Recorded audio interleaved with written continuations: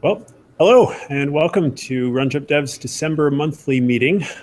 Before we get started, we're gonna talk about a little bit of upcoming stuff. We do have the holidays. We're going to be taking a break. This is our monthly meeting, and instead of the end of the year, normally the end of the month, last Wednesday we'll have our meeting, but it's mid-month because of the holiday.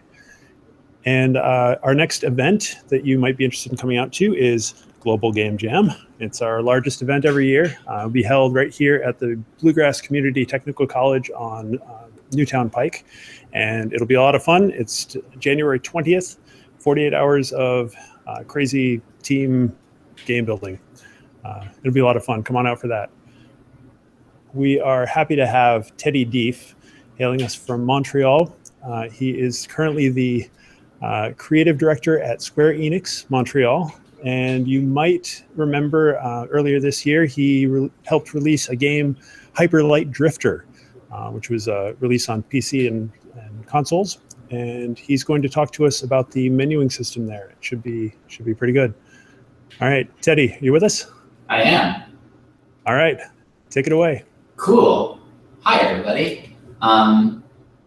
Thanks for having me. It's fun to get to talk about one's own things. I find it to be very educational for me to take moments like this to talk about things. So we released Hyperlight about, almost 9 months ago now for PC. And what I want to focus on, well, I'll give a bit of an introduction to the game for those who are unfamiliar. Hyperlight Drifter is sort of a Zelda-like action RPG, and is set in this otherly world, in sort of a ruined place that you are exploring as this character, the Drifter, and you are trying to find a cure for an illness that is killing you. So it's a big game. We worked on it for about 3 years, and there was some about 6 months before that in pre-production and prototyping. But one of the things that we decided early on was that we wanted to make this a game that had no words in it. We didn't want to use any text. We didn't want any dialogue in this particular game. It was a decision that stemmed mostly from a creative and art side. The two main artists on our project had worked together in animation and had produced this short film. This is just one example of something that they'd done. They had produced this short film that they didn't finish, but they got it to a pretty far stage, and it was completely wordless. And we all watched it together while we were running the Kickstarter for this game, which is how it got funded. And we all really liked the vibe, and Alex Preston, who was the creator of the game and was doing all of the art for the game, kind of wanted to go in this direction for Hyperlight as well. We thought, we know the story that we want to tell with this character, the Drifter. We know that, generally what the look is going to be. The style developed a lot over time, but roughly speaking, we knew. And so we thought, okay, we can make a game without words. We can use animation. So that's what this short film did. We can convey emotion. We can convey plot with just the environment, because environmental storytelling is something that's very well proven in video games and is a wonderful tool that we have. And we just think using music and animation and the art itself, we can convey everything we need to. We knew that the story wasn't very intricate. We knew that it has plenty of beats, but there's not a lot of interpersonal stuff happening. There's not a lot of, you meet very few recurring characters in the game. And since that was not a necessity, that we had to have people talking things out or having complex situations, we just thought, cool, this is it's mostly a creative choice. You might consider it a scope cut to not have to write dialogue, but it was made as a creative concern. So what I want to talk to you all about and focus on with my brief time with you is the ramifications of that decision on one element of game design, which is our menus. Because here's the thing, one of the values that we had in the production of this game in all aspects was attention to detail, which sounds like very trite, right? Like, yeah, of course you want to pay attention to detail, but I think the creative nature of all of us on the team was such that we just really we cared about the little things to perhaps an obsessive degree and sometimes to a dangerous degree. But so once we decided that we were going to make a wordless game, we realized, like, as we got into development, like, no one speaks any language in this game. There's no text in the world. There's no dialogue.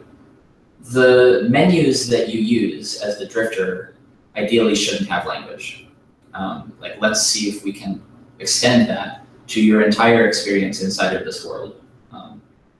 So I'm going to hide my face and screen share with you. And I'm going to walk through some pieces of the game here as a visual aid. I'm going to use the video game itself. Here we go. Hopefully you can see this video game. The frame rate's going to be a little slow, but that's okay. Awesome. Can you still hear me? I'm getting thumbs up. Sweet. Okay. I was collecting some things while I was talking to you just now, so I'm going to warp back to the central area of the game, and I will show you what I meant by everything I just started to ramble about. It's going to teleport out here. I wish we had sound, but it's not. I wouldn't know how to sing it to you. Okay, so here I am in the central bit of town. Let's start from square one. Other characters, right? There's no dialogue, so I don't say anything. If I see other characters, I get a sense of who they are just kind of by their animation and what they're doing. Here's a little skeleton man playing the guitar. I'm not going to talk as much about this, but this was our solution for when we did need to tell something akin to dialogue. So we have these little boxes that pop up, much like a dialogue bubble, and we tell these 3-panel stories. It's the story of a guy and his pal who were saved by this other character that you get to know in the game. That is a little less important than what I'm going to talk about. That's kind of a fringe thing. But here we go. Okay, so there aren't a lot of menus in the game. In fact, there are 2, or 2.5. Let me show you what they are.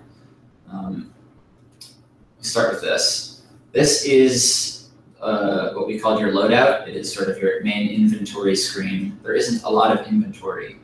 And I won't walk you through all the little pieces of it just now. But primarily here, you'll see on the left, you can see the drifter. A larger illustration, as well as any skills I would have unlocked and the things that I'm carrying. And then on the right here, I have a 2-box cursor that lets me select weapons if I've unlocked different weapons. Okay, so I'm going to talk first and mostly about the store menu as one specific one, because I can't really walk through all the UI decisions, but I kind of just want to shed some light on what a wonderful nightmare it was to tackle this challenge by showing you everything that we needed to communicate. Okay, so this is the loadout. We've taken a look at it. We get a kind of idea of my weapons up the top right. On the left, I have the drifter, and then the bottom right, I have my money, which accumulates as I collect the main currency of the game. So let's talk about shopkeepers. That's what I want to show you today. I'm going to go into this shop. What shop is this? I don't know. There's no words. That was one thing we had to establish, of course, was iconography, right? Iconography becomes massively important when you have no text. So we have something akin to text written on a sign here, but it's not going to give me any information as a player. The only information I have are these icons. This is a sword. That's an easy icon to do. This is a little less easy. This is the dash shop. It's where you unlock dash skills. So the way that we indicated shops throughout the town, which is actually standard for an RPG or any game with shops, is these signs. So this is the medical shop. Let's go into the sword shop, and I'm going to get nitty-gritty with the menu itself. Here I am in a shop. I'm going to go over and talk to this guy. So of course, the first question, which we solved on a higher level, is how do I talk to this guy? We actually, this was one area where we compromised. So I'll talk about compromise a little bit more, but I've already explained to the user how to use the Y button to interact with things. So this is this little box that's in front of me is the same box we use for every interaction in the game. Consistency was super important about this, so that we only had to teach you once. Okay, so here's the interface. This is what I want to talk about. And it's relatively simple compared to what I just showed you. This is the menu for buying sword skills. So let's talk about individual messaging. The first thing that you need to know as a player is these are sword upgrades. This is what this shop is about, right? We're actually already communicating that when you walk in, right? There's a guy here. I don't know how your fidelity is over there, but he's holding a sword. He's spinning it around. He's showing sword techniques to this cute little guy. There are swords on the wall. Like the details of the shop is what we use to kind of establish, as well as the icon outside, that this is the sword shop. So cool, I'm in the sword shop. There's the vendor, he's holding a sword. Get it? Sword shop. Number two, what is the upgrade going to do, right? We thought about a lot of different ways to tackle this and ultimately just ended up on animated GIFs. Technically these are animated PNGs, but like, we just ended up with recordings. We thought about, how can we have him tell you what it's going to do? And this is actually a scope cut, because originally we thought about he's going to demonstrate it for you, and then you're going to get to try it out in a playground. We thought it would be best for players to get to try out a skill before they buy it. For a lot of reasons, but primarily for scope reasons, we decided against that, because in order to teach you how to use a skill, we'd have to communicate even more things. We'd have to communicate, we'd have to leave the menu. We'd have to tell you, this is a skill you can buy. And we'd have to somehow tell you, we're going to give it to you temporarily, but take it away, right? Whole nother set of challenges we didn't want to deal with. So question number two, what is the skill going to do? We just decided to show you and see if you could just get an idea for it. So this is a sword attack.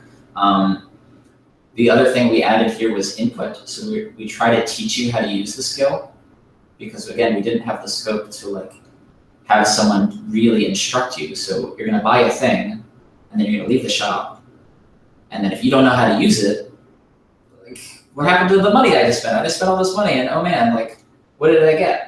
So we had to demonstrate it and put the button prompts in. So you'll see under the animation is a filling X button, which thankfully is like a video game standard that we could take advantage of, something that we were hoping would understand.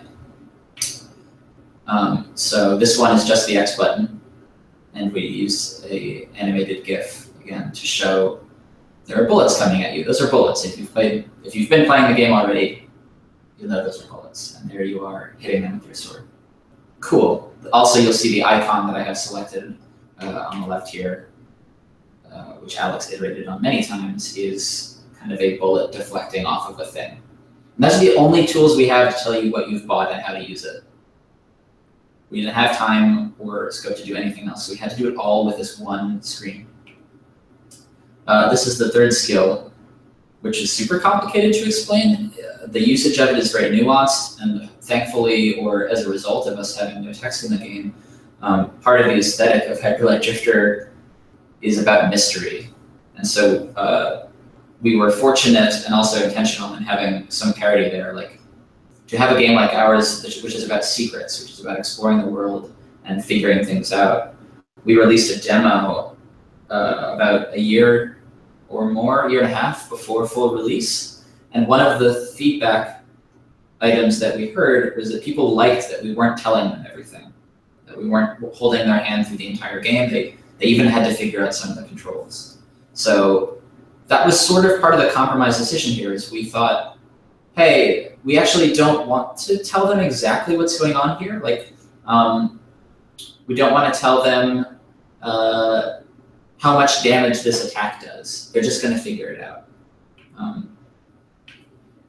But I won't go too off on a tangent here, but you'll see how many of these decisions are linked together, because another thing that our menus then influence as a way, by way of not being able to have text, is the fundamental numbers for the combat of the game. Because we weren't having text, because we didn't have numbers, how we display HP is super limited. Also, the pixel resolution of the game isn't super high. It's intentionally pixelated. So if you look at, let me see if I can do this. My little UI up in the top left, my HUD, that's the information that we have to show you about the drifter and how much health the drifter has. So you've got these green pips, which represent your health. And each one of these pips, I believe, is 4 pixels wide. Is that right? 1, 2, 3, maybe 6 pixels wide. So if you add all that up in the space that we allocated for the UI, that is 30 plus 4. It's about 34 to 40 pixels that we had. So that only allows you so much fidelity. And I won't ramble, but what I'm trying to point out here is that because we knew we weren't going to have text, and we knew that we didn't have a lot of fidelity to show like meters and bars that had a lot of nuance, we kept enemy HP low. So if you think about skill menus in a video game that you might have played, like that has upgrades like Dishonored or something, or Skyrim, right? When you look at the skill menu, it's going to tell you if you unlock this skill, it's going to give you 15% upgrade on your attack. That's not something that we could do because A, we can't say it to you, and the only way you can understand that really in a game like that is for it to just straight up tell you. And B, we don't have the fidelity. Like we wanted to keep everything simple so that it was simple to communicate. So enemies, by and large, have somewhere between 1 and 5 HP. There's no 1,000 HP or you're doing 900 damage. We shrunk all our numbers down. It also meant that we cut and cut and cut our skill list. We wanted upgrades. We want the player to be able to buy things. But when you don't have granularity, when you can't just tell the player, hey, this is going to give you 10% more strength, and this attack's going to give you 15% more speed, and this one's going to give you another 15% more speed. When you don't have that level of detail with words, you can't give those upgrades because the players don't totally understand them. And so we simplified. We cut in a way that the combat worked and kept it simple. So there are only 3 sword skills. There's no strong attack, super strong attack, upgrade your super strong attack again. There's just this heavy attack that does 2 damage instead of 1. There's this bullet deflect, which has no granularity. It just deflects bullets. It just does a new thing. And we have this sort of what we call a phantom slash, which is a multiple enemy slash dash. And that's it. We cut everything else because anything else we came up with didn't do a new thing. It wasn't different enough. And because we did that, to pull it back to the menu now, we could show these with just GIFs because each one does a very different thing. So let me get back to the details of the menu. We have established that this is the sword shop. We have established that the upgrade that we're going to buy deflects bullets. But we need to establish that there are other upgrades. This is something I've already walked you through, so at this point you understand. But it's just a UI design thing. We had to make 3 identical boxes with 3 similar icons to show you that you could even move the cursor, because we don't have a lot of menus in the game. So we don't have a lot of time to teach you what your controller does in this menu. And nowhere in this menu does it say, like, do we have a D-pad that shows you can scroll up and down. So it's just something that we have to hope that the player does. And you'll see we created this line work to, we have a highlight box. Not super complicated, but something that we have to consider. Number 4. There are more upgrades than what you see here. Okay, so I talked earlier about how this is the sword shop, but the point of establishing that this is the sword shop is that it is different from other shops, that there are other shops. The way we're communicating that is in 2 ways. First of all, here I am in the town. Let me run back up to that shop. I can't see this shop without seeing another shop. Okay, so this layout is such that the moment I notice, hey, there's a thing I can go into, I also notice, hey, there's another thing that I can go into. So that's the first hint from this perspective that you're going to be able to buy other things, right? Because we want to let players know, hey, you can shop around, you have options. The second major way that we do this is with the loadout menu that I showed you before. It may or may not be difficult to see with the screen sharing, but if you look on the left, you see the icon of the drifter. Let me get away from the stores so you can see that more clearly. You see the icon of the drifter, and then you see on the drifter's left, there are 3 boxes that are faint, and there are 3 boxes on the right, and then there's 2 boxes below. That's important because what we ended up doing for the menu in the sword shop is actually duplicating. It's the same code, it's the same assets. That menu. Here's those 3 boxes. However, because we needed to simplify, we need to not distract you, we had to get rid of the other boxes. So there are no other boxes here. So this menu cannot tell you there are other shops, except by, like I said, having you already walked in and seen that there was another shop. But we're hoping that you recognize, and we found that players did when we play tested, that yeah, there are other things you can upgrade elsewhere. Okay, this is just the sword stuff. Another small detail you'll notice here is on the drifter's illustration, there is a white box highlighting the sword. It's not super loud because it's not the most important thing that you need to know when you look at the screen, but it's there. It's a little pulsing box that says, hey, you're upgrading the sword. If I were to go next door to the dash shop,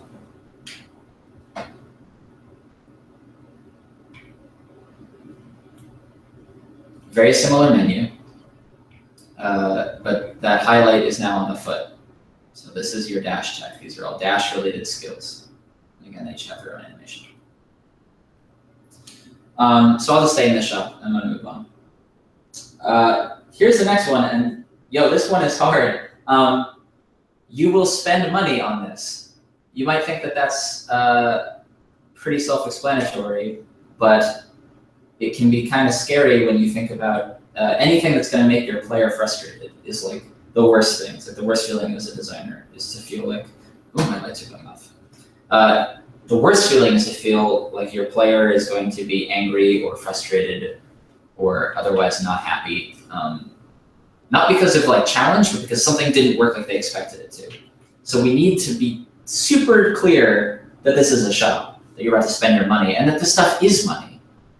Because you're picking up stuff in the game, and it, like it's not dollar bills. It's like little golden cubes. It's these cubes that, these squares that you see next to my cursor.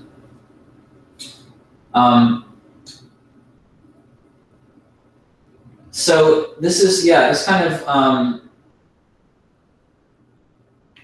this is where it gets complicated. We did a lot of iterations on this. Here are the things that go into telling you exactly what the transaction is that's happening here. Here are skills. Next to my cursor, we have 3 gold icons. Okay. What does that mean? Is that even a number of things? There's lots of little bleeps and bloops in this UI. How do I know that that's important and what that means? Okay, that is the same icon that we use in the box on the bottom right. That's my money. And this might seem like, I don't know if this seems mundane or unnecessary detail to you all, but trust me, in the test that we did, that was not immediately, it was not just clear by default, right? Like, we had to make sure that you knew what the hell was going on. Because there's no one to tell you, hey, this is your money. And most of this comes down to simplicity, because again, the solution doesn't look very complicated. It's just about visual clarity. But once again, as we've done before, we tried to minimize the number of things you have to learn. So if I show you the loadout again, there's a loadout menu. There's that same box in almost exactly the same position. So all we did to create the store menu was take things away from the inventory menu. Otherwise, it's exactly the same. Which for me, because I built this menu, was a great relief and also a convenient scope choice. We definitely tried menus that were different than the shopkeepers. And what it meant was that the moment you walked into a shopkeeper, you had to start from scratch. Anything that you learned about the menu was worthless because this was a brand new menu. So instead, let's reuse the same one. So we get rid of these weapon selections because they're irrelevant to the store. And we just keep the skills you're going to unlock. That same drifter that hopefully you recognize from your loadout menu, and your money. So you know, okay, that's that box. That the other thing that you'll notice that I can't show you because I'm just standing in a store, but when I pick up money, a box appears above my head to show me that I've gotten money, and it's this same box, the box at the bottom right. So we just reuse the assets, we reuse the exact same shape, the exact same color and iconography, so that repetition, you know what this is. Cool. So now I know this is a dash shop, I know what this skill does, sorta, and I know that it costs money. And I know that it costs 3 monies because I've got 3 icons next to the cursor that I'm going to spend, and I've got 3 icons down at the bottom right. In this particular case, we have to communicate that you don't have enough money. That's another thing we have to deal with now. It's like, okay, cool. How do we tell them whether or not they have enough? Because it's not quite numbers, so we have to make sure that they understand the idea of insufficient funds or negative. You know. This is primarily done just through the color red, which thank God for human language and visual language. Like, people understand that red means bad, red means stop, red means no. So we just use that established language to say, yeah, but you don't have enough. And in this case, you'll see since I actually had 0 money, there's 3 dots flashing. If I were to have 1 money, there would be 1 golden one and then 2 red flashing. If I were to have 4 money, it would be 4 gold, but 3 of them would be highlighted. So this is how I know. The other thing that we do that you won't be able to hear is that if I try to buy it, it kind of flashes in an angry way, and it makes a very unpleasant sound. So scare people away with sound.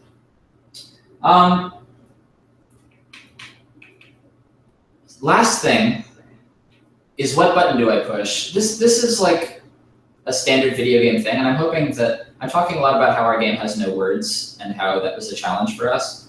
But what's important to realize here is that, like, these are considerations for any video game or any interface, really. Like, I'm not a full-time professional interface designer or web designer, but these are all the sort of mental processes that those designers go through as well. So this isn't unique to our game as having no language. It's just that we have to be extra clear and extra sparse and extra obvious, because if you don't get it, you're stuck. There's no tutorial, there's no person that'll tell you exactly what to do. This is a situation where this is one of the compromises we made, which you may have seen before. We're technically using button icons here. Technically, in the bottom right, you see A and B. Technically, that's a letter, so we're using language. And that was, in our value system for this game, a compromise. Like, we thought about using color, and if you're using an Xbox controller, it's a green button and a red button. In this case, I have an Xbox controller plugged in, so it is displaying the A and B icons. But we found that the color wasn't enough. You have to say A and B. So we made a compromise, and we put letters in. And then we just use standard check marks. We also were forced to change the input of the game. This is another situation where the menus, although we did them later on in development, actually changed the way that combat played for the rest of the game. This was a decision we made several weeks before release. So I'm going to tell you a story about this, and then I'm going to wrap up my deep, obsessive discussion of this menu. Originally, the inputs for the controller, and I'm going to actually switch back so I can get up in your face about this. Hi. Here's a controller. Sweet, video games. We have 4 face buttons. We wanted to use as few buttons as possible, but sure enough, by the end of production, we used all 4. A is your dash. This is pretty obvious, at least for us. Like, it's a very common button for movement. In Bastion, it's the roll button. in Mario, it's the button in roughly this position is the jump button. So, okay, we know this is dash. We got 3 other buttons. The other actions on the controller that you use are your sword. This also was sort of locked. We thought, okay, like this is the hit, this is the do stuff button. This is the punch button in fight games.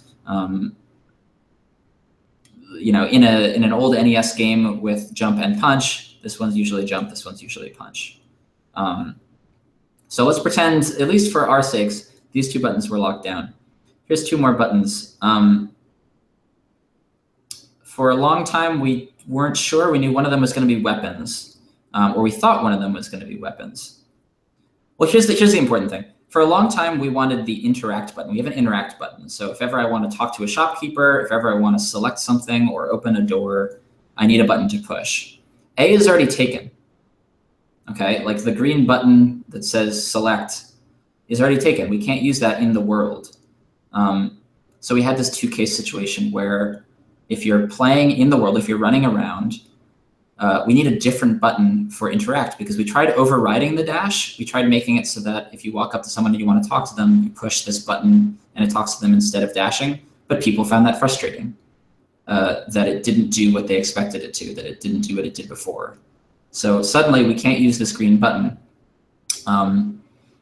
So we thought, okay, let's use B as select.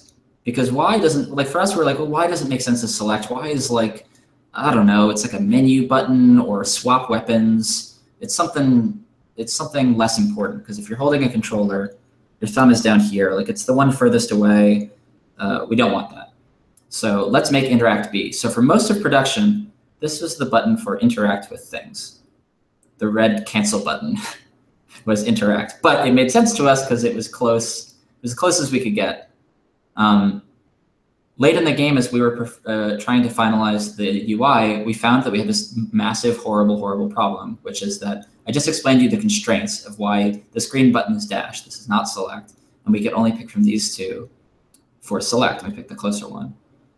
However, we found that once we went into a menu, all that people wanted to do was do what they always did when they see a menu.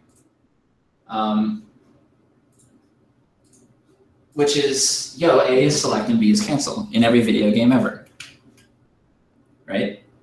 A is select, B is cancel, or, for whatever controller. So what they would do is they would use the B button to interact. They'd open the menu and then push the B button again, and it would close the menu. And so that was very confusing to players.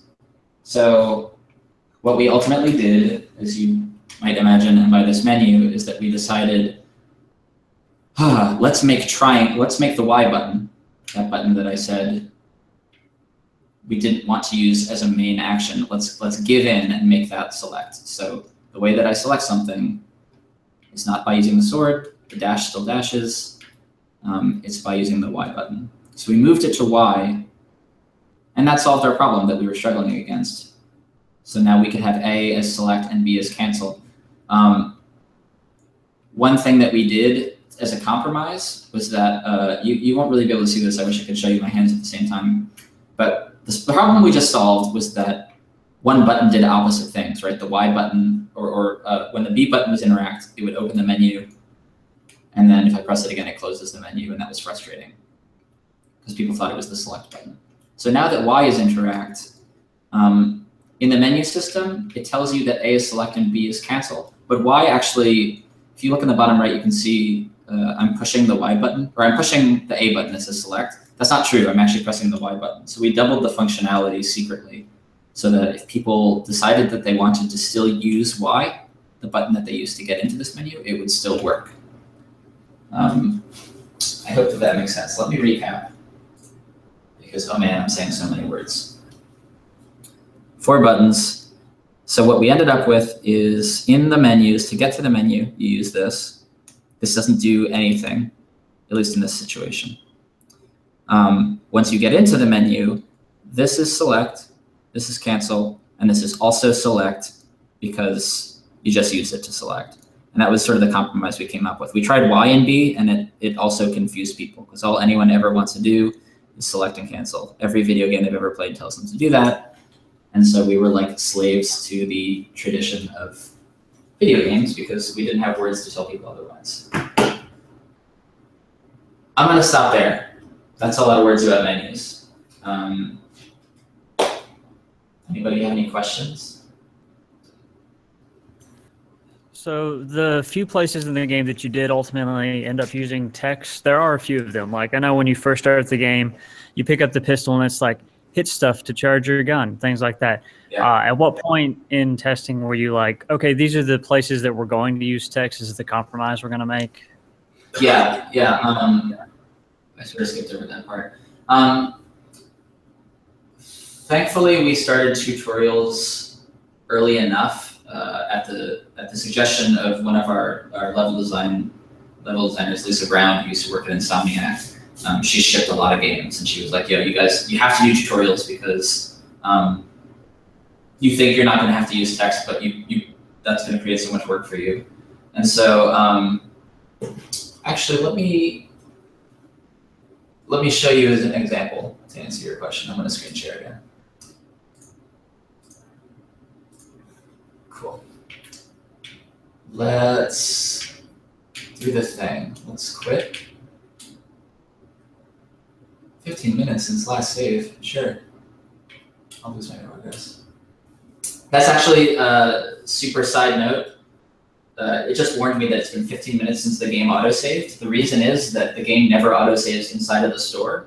One of the safety mechanisms we put in to prevent player frustration is that we wouldn't save until you left the store. So if you bought something and you used the money that probably took you like an hour to get or more, you wouldn't accidentally buy something you didn't like. So at least maybe you get a chance to try it while you're still standing in the shop. We just waited a moment. Okay, let me start a new game and I'll show you the tutorial example. My name is Red. Okay. So what we did in the tutorialization is we tried to create scenarios that force you to use things, right? That's like the best way to teach someone how to do something is to force them to do it. It's like best way to teach someone how to fly is push them out of a plane. Not a great example, but. Oh wait, I skipped the tutorial. I just skipped it. This is one of the ones that I don't think we used text unless I'm wrong. Let's go back. We're gonna go back. I'm going to give you a 10-minute answer to a 30-second question. Okay, my name is Weg. All right, let's try that again. So this is the beginning of the game. You don't know anything about the game or how to play it. I'm skipping the cutscene. So yeah, we were hoping you'd just figure everything out, right? So like movement, we don't have to tell you how to move because people will just try the stick. So cool, we're good on that one. Next thing that I believe didn't teach was dashing, but I'll get to that in a second. Here we block you with some bushes. So you're gonna have to get through them. Like you have to get through them because there's a box that you want, it's green, and there's so much empty space, and oh man, that's the only place I can go. So what players are gonna do is push the buttons. I just found a cheat, I skipped through it. But like mostly players are gonna push all these buttons and they're not gonna do anything. Most of the buttons are like not useful yet. So ultimately they're gonna push this sword button. So they just learned how to slash. So that one we got away with for free because we thought, okay, that's easy enough. Same thing happens here. This is a dead end. This is sort of a case where we just decided to cut our losses and be careful. But this isn't really the one that forced us to use text. But here it says hold Y to interact. We were a little worried that people wouldn't understand the concept of a long press. That's something that's relatively new in video games. It's like last few years more UI use the idea of holding a button down. We wanted to make sure they knew they had to hold the button, and it just came down to playtests. It was like, well, even if this is working, even if people are figuring it out, if 1 in 20 doesn't figure it out, we're ruined because this is so basic that we care a lot about keeping the text simple, but at the end of the day, We just want people to be able to play the game, and let's kind of let's not be jerks about it. Let's not be like too stubborn. Here's the one that was maybe one of the scariest, was the gun. For a number of reasons, we ended up putting the gun on the triggers, which are like, if you're playing a video game that looks pixelated and Zelda-ish, like you're not really thinking about using the triggers like you would use a normal gun. I'm picking up a gun. It tells me I have a gun now. And hopefully I noticed. Hopefully the player noticed that they have a gun. And now they're standing here. And this is kind of where we decided we needed to use text. It's like, cool, we're going to create a gap. And the puzzle here, the very simple puzzle, is there's a switch. We're teaching you how to do two things at once. We're teaching you that there are switches that activate things and that you can shoot them to activate them. But man, like we just didn't see people in every playtest figuring out that the triggers would do anything, or they weren't even thinking about them. They're just using the face buttons. And so what happens if they don't know is they're going to walk around. They're going to be like, oh crap. They're going to try to dash across. They're going to take damage. And then the worst thing that ever happens is they'll go backwards. They'll be like, I'm in the wrong room, and they would just leave. In the first minute of the game, like the priority is just establish mood and just to get through the introduction and some of the basic storytelling. It just wasn't worth it. Like we could have assumed that players would figure out, oh, I can aim with the left trigger and I can shoot with the right. But at the end of the day, it was just like we could have released without these, but we decided to be nice to our players in this one circumstance before we punish them for the rest of the game.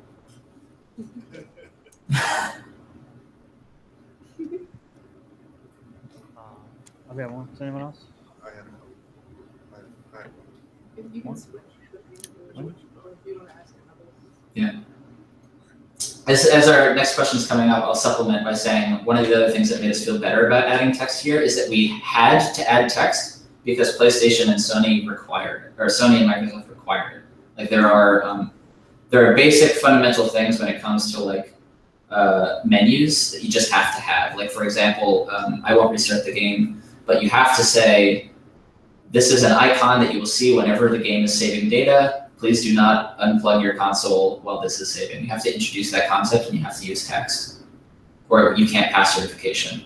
So knowing that we'd have to have some sort of like title screen that would give you a couple basic things they needed. Like I forget which ones were required, but there are certain settings that are also required. Like I forget if like I don't know if it's brightness, but maybe certain sound options have to be required. There just have to be some things that you give people. So we were like, oh, okay, well, we have to put text in. So at least with tutorials, the compromise that we made is that the only time you see English language fed to you is when it's technically non-diegetic. I think that's mostly a film term, but it means like text that doesn't exist in the world. This menu doesn't exist in the world. This is not like, there's no animation where the drifter pulls up like a tablet and he's looking at this. The tutorials are like whispers from the designer that they like fade into screen space. Everywhere else, like the shopkeeper menu, that we felt was in the world. You went up and pushed a button and talked to a character in the world, and the immediate responses to this came up. So that one we felt like we could use text, just to clarify like where we drew the line. The end. Awesome. Oh, that makes sense what you just said. That's really interesting how you thought about that. By the way, my name's Leonard. How are you, Teddy? Hi, I'm doing well, thanks. It's cold here. Yeah, it's cold up here too. Oh, and anyway too. I'm sorry. My question is that you were saying that you had to cut a lot of things in the game and everything because of your focus not to have text. What was the one thing that you wanted so badly that you had to cut because of that?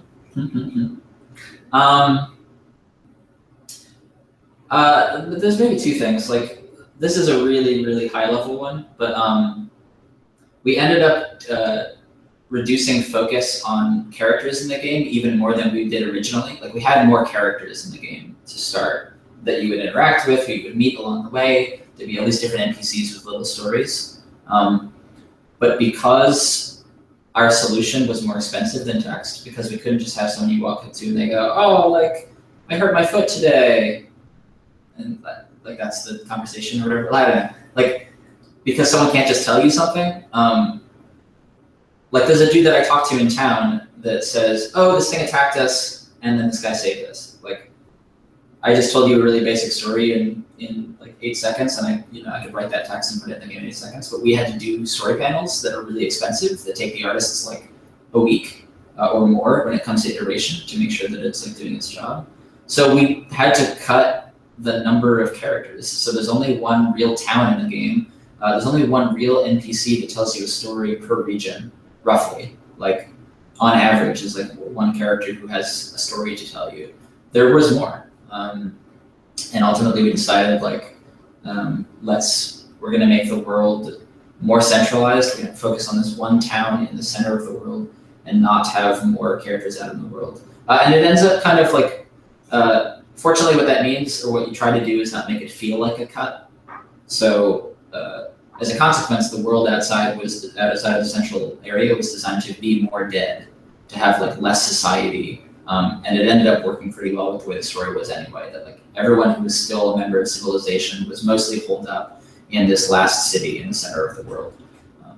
So not having text in the game indirectly made our world more ruined.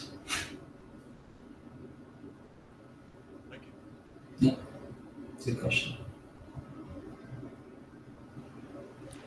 So for the game without text, how come you ended up creating an entire language for it then? Like the encoded text, all those symbols?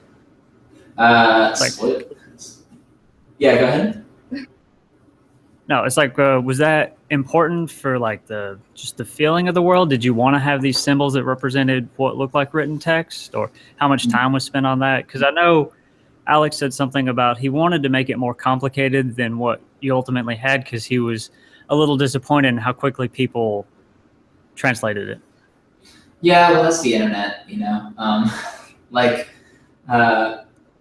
It's hard to make a secret that lasts a really long time. I forget how long it took the internet to figure out the language. This is a mild spoiler, I guess. It's not a story spoiler, but I'm wondering if I can.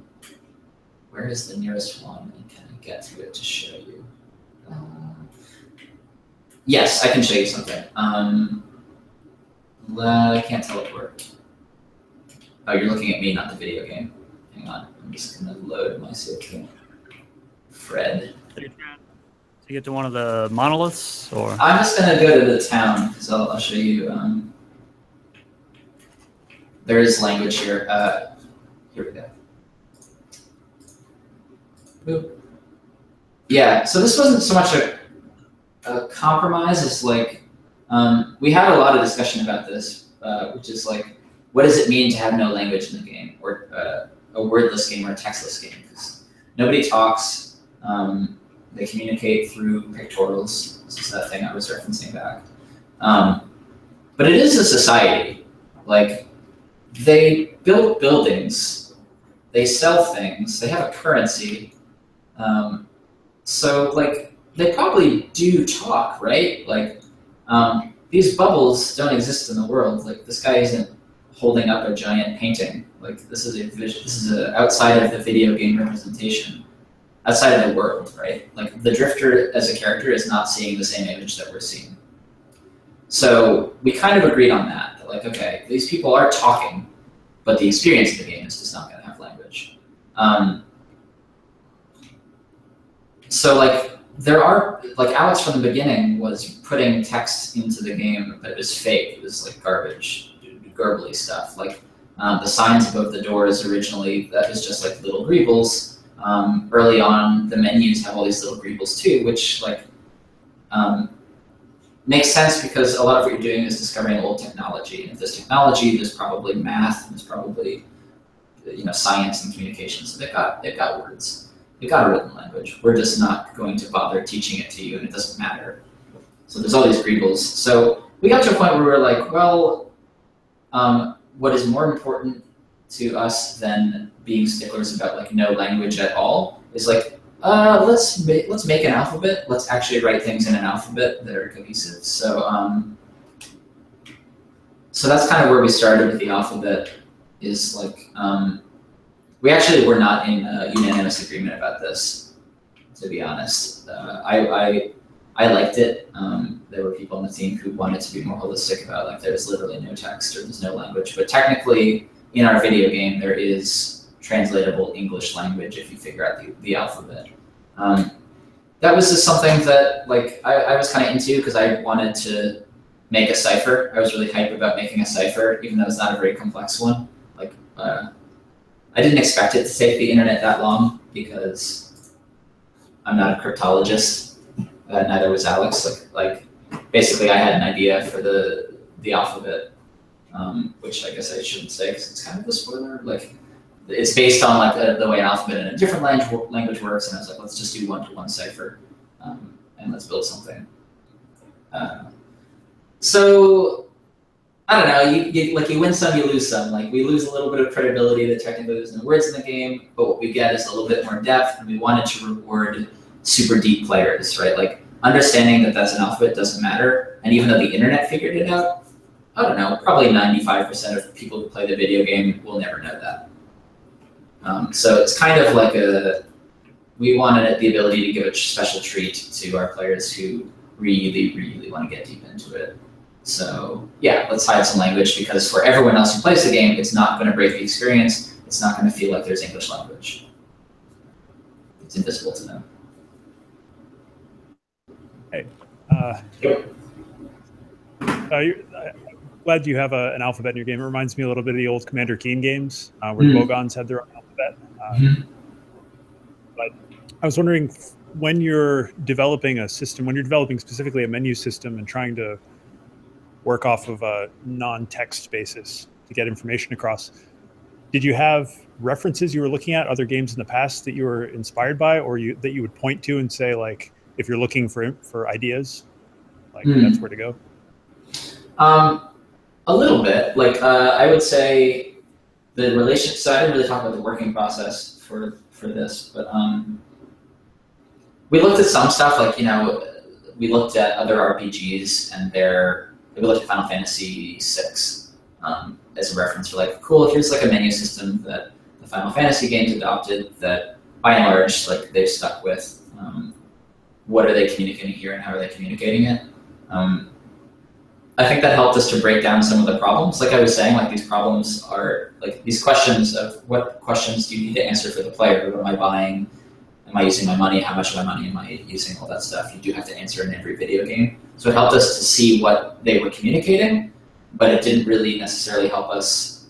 Like at best, it taught us what are they communicating and how can we not do it the same way? And then perhaps what are some things that we can keep. So for example, like I'm going to forget because I don't have it in front of me, but I think that in FF6, oh, my lights are going out. I think that in FF6, I have a motion sensor that I have to wave.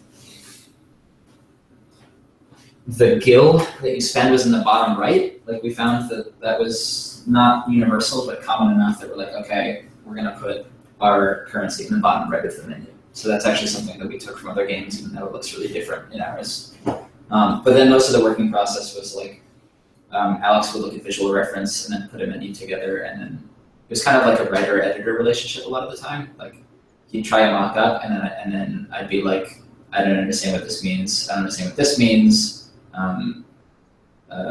because like he would do a lot of visual study because he was an artist, and I would do a lot of design response because I'm like by trade at that point, like a game designer, like experienced designer, so I could walk through it for him and be like, here's all the things I don't understand right now, and then we'd solve them together by like him sketching and me pointing at things and figure it out. Cool. Thanks.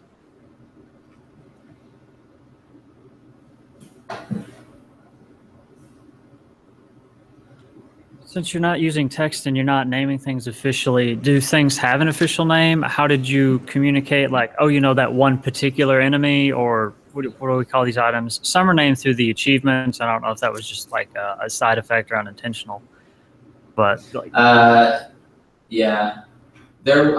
In general, like we decided at some point, like in general, we learned where to pick our battles, and so we probably thought a few times like, oh, let's think about what we're gonna name these, but then we're like, it's just faster to name them stupid things because no one's gonna know. So like we don't push our own names for them. Everything does have a name for the development team, but like many of them are not good names. Like they're just there because they communicate to us what it is. Like the internal name, which you probably figure out because it's in the build, it's in like the assets for the game, but like the northern boss is like this sort of like large bird like cult person. We just call him the Jerk Pope. But like Jerk Pope is like a stupid name that we would come up with something more artistic, but we didn't have to because it didn't matter. So it's a kind of like a work process scope cut of like naming things, giving things good names is hard. Let's not worry about it. So yes, everything has a name, but whenever some people have asked us like, oh, what's the name for this character? We're like, what do you think? And that like a lot of the names that are in the wiki for major characters are not what we call them, but like they're good. They're fine. They're better than what we use. So. Thanks, fans. People have come found humorous or was really different or unexpected? For names? I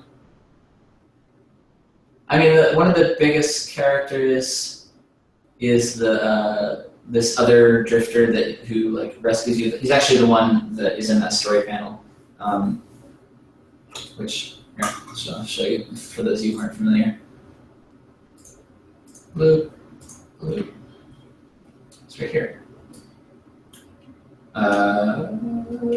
This character is in the game a lot, and the community first started calling them Pink Drifter. They just like calling them like our early fans who were following the game before release called it Pink Drifter, and then I think now the wiki calls it the Guardian. We always called it the Badass Drifter because like in practice that's what it was. Like that was the verb. That was the only pillar. That was like an early pillar for it. It's like it's gonna be really, whenever you see them do something, it's gonna be really impressive. And like when the first time you hear a story about them, it's them saving the day. So that is not at all a name that we wanted to propagate. And if that ended up on the wiki, I'd be really sad because it's totally not the canonical name. It's just our garbage name.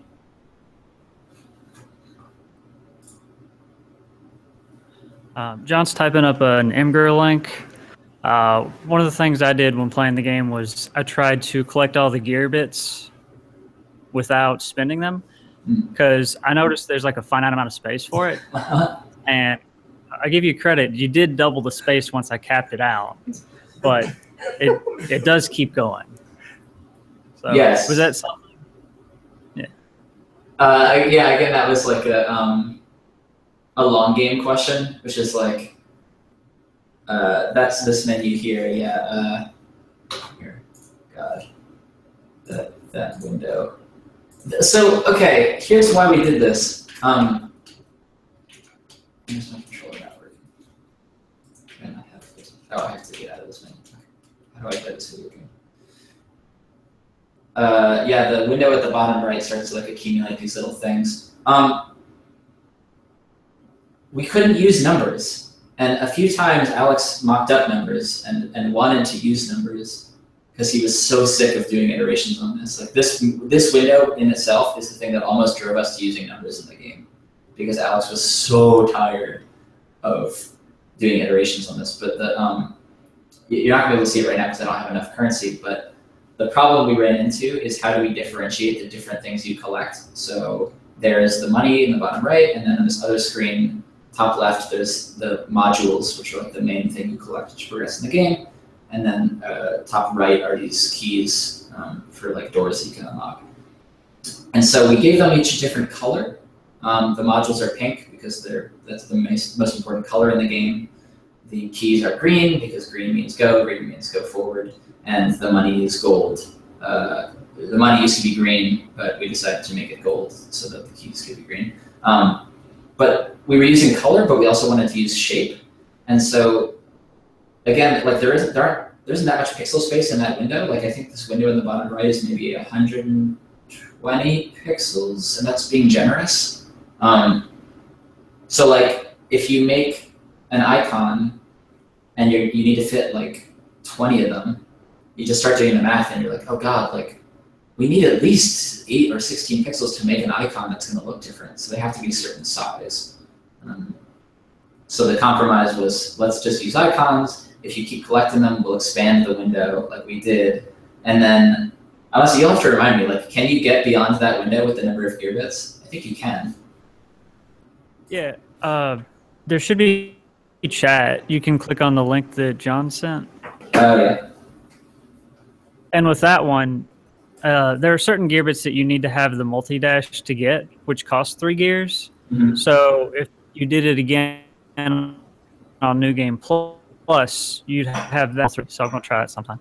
Oh, right. Yeah, I think they probably spill over at that point, and what we decided then, again, is like, dude, forget it. Like, if you're going to do that and you're going to go through and play New Game Plus and like really max it out, that's such an edge case that we didn't want to compromise the size of the icons or the size of the window for the point of, the whatever percent you will be. You'll be the 1% or less of people who actually do that. And so we favored the 99%. We favored like, let's have them spill over at the end of the day. Yeah, it's such an edge case. Let's let it spill. It's like, let's save ourselves. So, as you talked some about how the lack of words affected the way you ended up designing the setting and whatnot, I was curious on some of the narrative on like how you worked around getting the telling the story you wanted to tell without the words, and on if that ever caused you to have what some of the obstacles were on that to telling some of the stories. So, yeah, from me, my experience playing it, noticed that some of the kind of little area sub stories seem to kind of contrast to the broader story in terms of that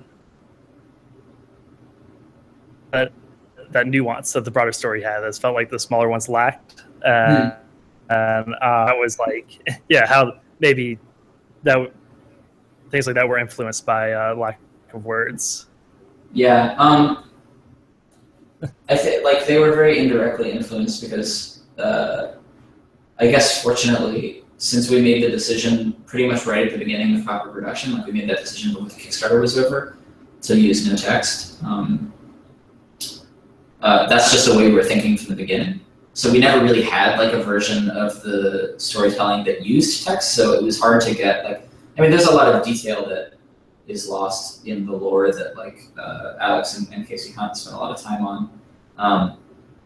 But there was never like, oh, we planned on doing something that we super couldn't, but I would say like in terms of nuance that we did still have to scope down the story panels to just 3. Like a lot of them started much higher, like at like 5, or that there were times where there were stories we wanted to tell that would take more images, and we just didn't have enough. So even the stories that remained were super scoped down. Like the story of the East got like redone a number of times because there were just too many beats to it, and like the way that the world was set up was just too complex. And it wasn't that complicated, but it's like, well, the trouble with our game, God, I talk about this forever, but I'll try to just take a minute. It's about you going around a ruined world, so there's 2 things happening in every area. There's the story of what's happening right now, and there's the story of what happened in the past.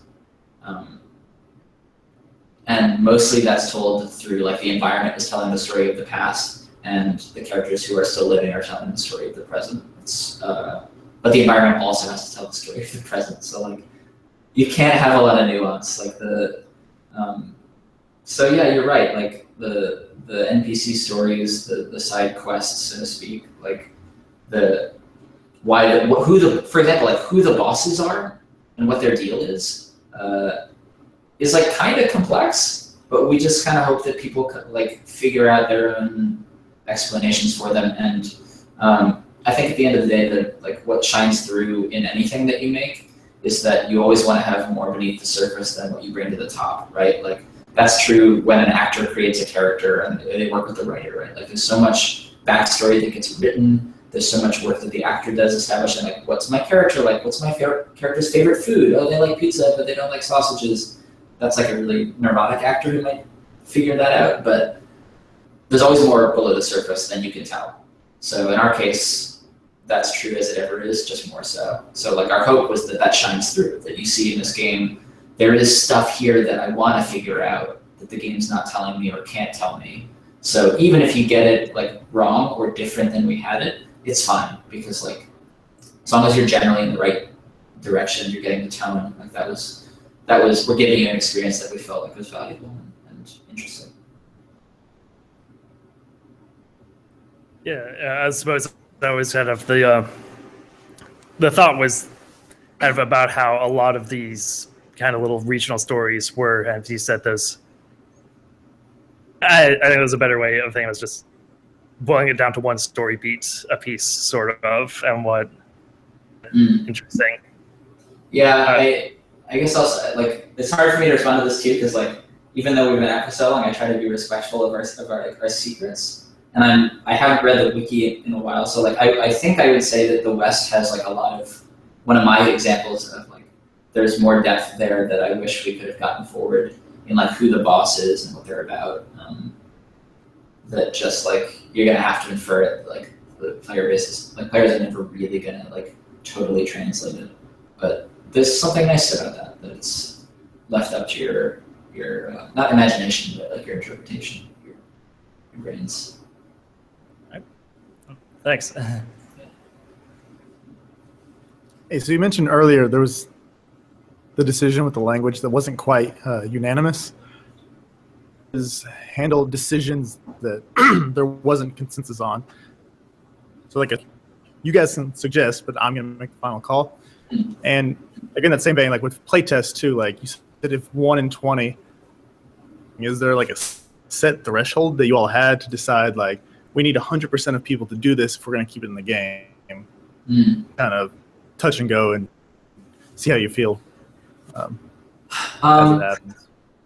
So let's see, the first question is how did we handle disagreements, and like, yeah, did we have like a quorum system? Now, usually what we had was owners, and this was not like a formal thing, but it was generally understood in the team that because we were relatively small and there was so much to do, that we each ended up specializing. And so you kind of know who the person is for the job, like A, who's best at it, but also whose baby it is, sort of. Like, so like Bo spent the most time on weapons. So for example, like when it came down to how a weapon would ultimately work, like we generally decided as a team that if there was some really big argument, it would sort of either go to Bo or to Alex. And that's because like Alex was the creator, right? So like Alex had a soft amount of trump cards to play. And just like we had really good relationship as a team, like very, very good. And like the times that we really came down to like not being able to agree or to find the best solution were so few. But in those cases, it would come down to like the owner. So like Bo was kind of the owner of weapons. Like I spent, we sort of co-owned this, but like I spent a ton of time on the dash and the dash skills, and I had really strong opinions about chain dashing, for example. And so like I would pick my battle on that and say like, this is like, I want this one. Like, so it's like a very bartery sort of soft system. Generally, we agreed, and it was a design process. But when it came down to situations where multiple people really cared, we just had to kind of hash it out as human beings. Like we didn't have a law. What was the second part of your question? Oh, when it came to play testing, like did you? Yeah.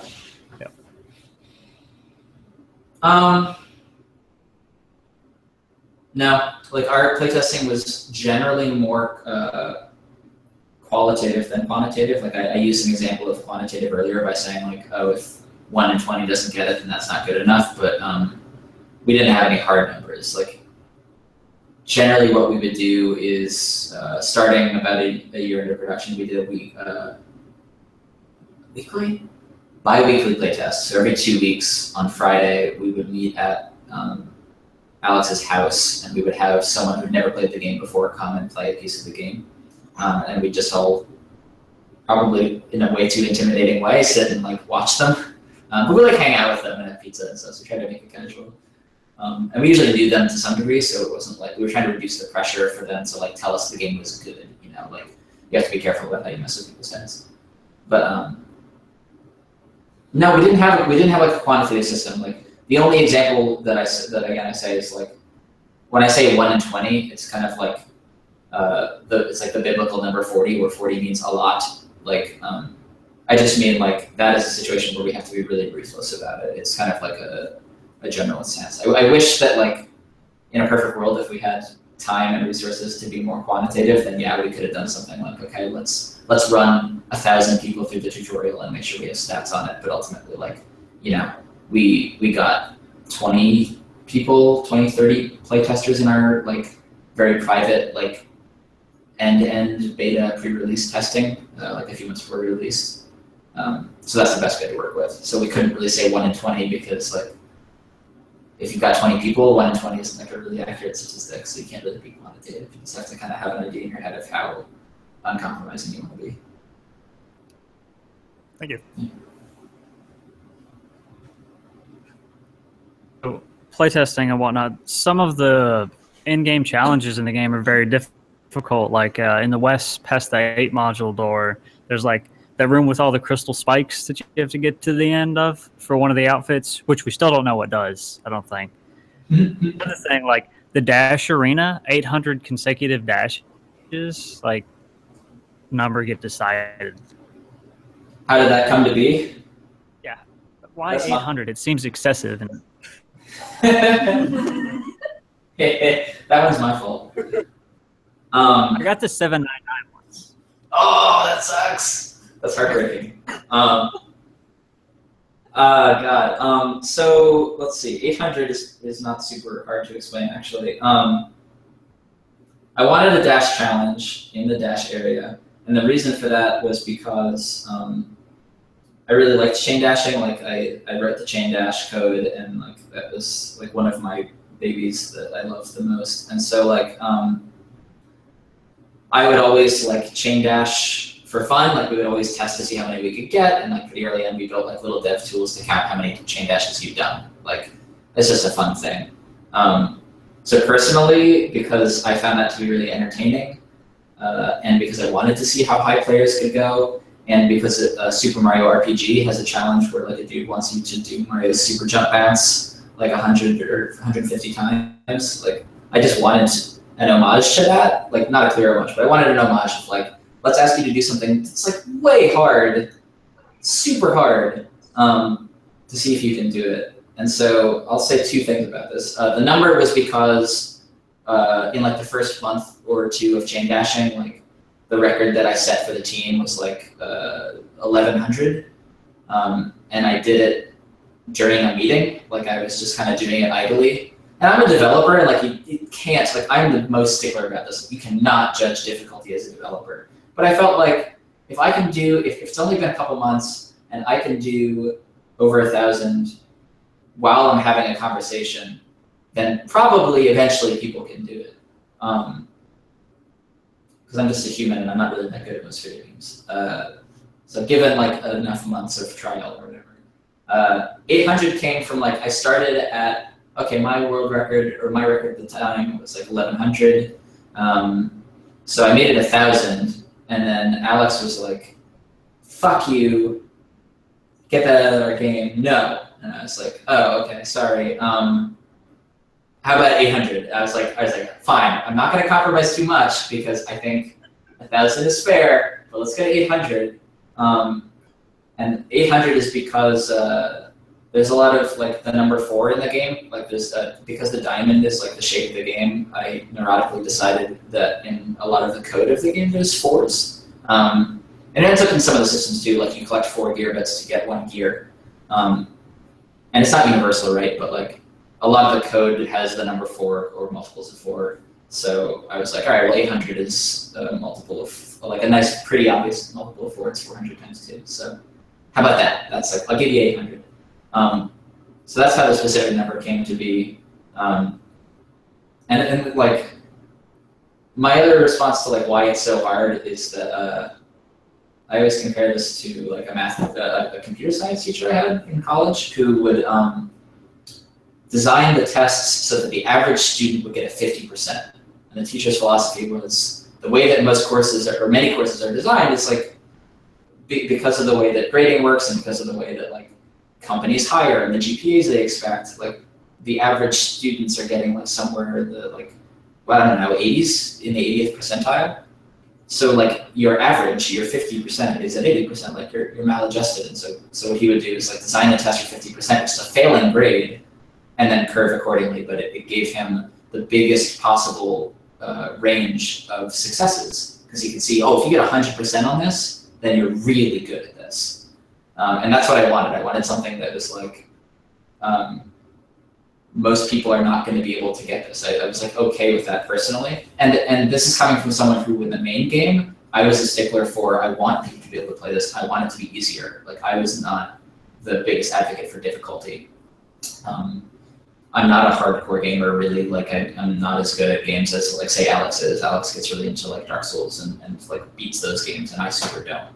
So I actually don't like games being too hard. But in this case, what it's just like my personal value is like, if you really want to 100% everything, then like we're going to make you work for it because we're not asking you to 100% everything. It's like a language, right? Like we're expecting that people aren't going to figure that out. So we're not going to punish you for not knowing it. So we're not punishing you for not knowing the dash. It's just my opinion that like, I call it like difficulty entitlement when some people in the Steam forums got like actually mad about it. And I was like, usually my response on the internet is like, if someone's like, this is too hard, I'm like, I believe in you.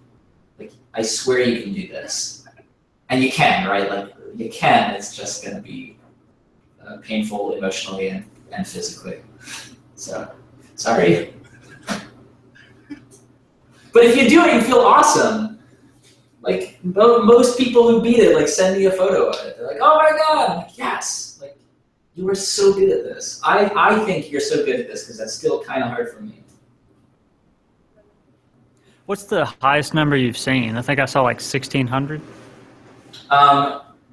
That's hard to judge because I wish that I had better tracking on this because like you can do it with the mouse and keyboard, which is significantly easier than doing it with the controller.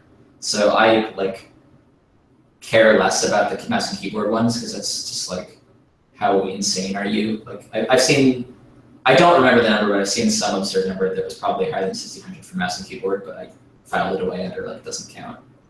Person.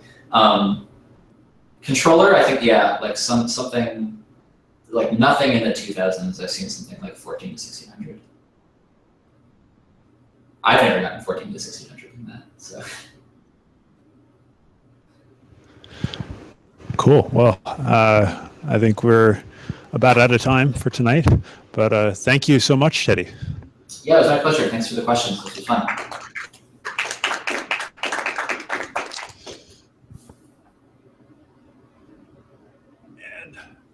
So thank you. This has been our RunJumpDev December monthly meeting with our guest, Teddy Dief. If you'd like to find more information about us, we are RunJumpDev, Lexington's game development group. We have a meetup page, we have social media, we have RunJumpDev.org, which is our website, and you can find out about our events as they come up there. You'll see conference and then a consumer-facing show, Lex Play, that we just put on and we're not thinking about right now. There's quite a bit into that. And you have the Global Game Jam coming up January 20th through the 22nd, and that'll be right here, the campus. Hope you. And Teddy, where can we find you online? Where's your stuff? Easiest place to find me is on Twitter if you actually want to like talk to me or follow my daily whatevers. Teddy Dief, TEDDYDIEF. That's on Twitter. If there's any, what else? That's kind of it. This TeddyDief.com has like my main work if you want to see it. But yeah, just hang out on Twitter. That works for me. Cool. Yeah. All right. Thanks so much. Thank you. Bye.